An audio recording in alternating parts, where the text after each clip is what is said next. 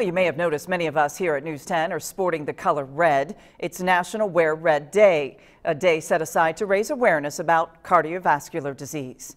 Union Hospital in Terre Haute commemorates the day with their annual High Tea for the Heart. This was the 5th year for the event. A fun day of fellowship, health screenings, and a style show featuring local boutiques. But the focus was a serious one. The ladies here are getting an education on women's heart health. What a lot of people don't realize is that heart disease is the #1 killer of men and women. And you don't always hear that emphasized, particularly when it comes to women. And so this is a special day for education.